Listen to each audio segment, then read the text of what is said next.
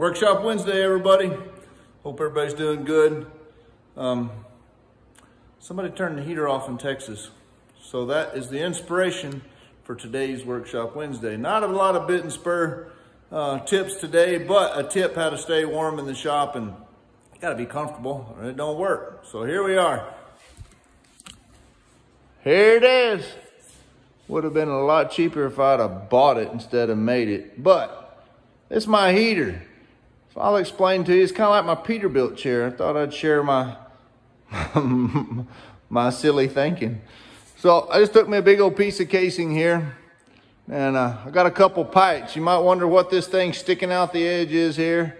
Then goes up there and sticks out the top. Well, through the years, I thought it'd be really cool that right here, air can go in. I can feel air sucked it in right there. It goes inside my tube, goes all the way out, and then comes out the top. So all the way out the top. So what it's doing is sucking cool air in there and then blowing hot air out there. So then up here at the top, I could create a manifold, run it over here around, and go into my engraving room in that side of the shop. As you see here, this big old room here is just half my shop. The dirty area, the machine room and the engraving room are separate. So that'd be a way for me to manifold and heat and be a tight butt, to tell you the truth. I got lots of wood. But anyhow, here it is. Got me a cool door.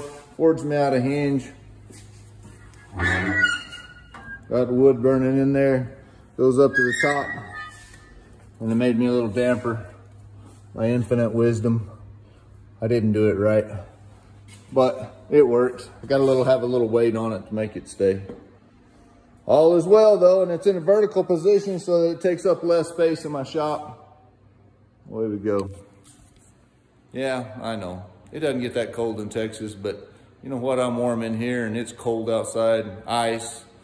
But here we are. Hope all is well. Y'all enjoy Wednesday. Stay warm. We'll see you next week.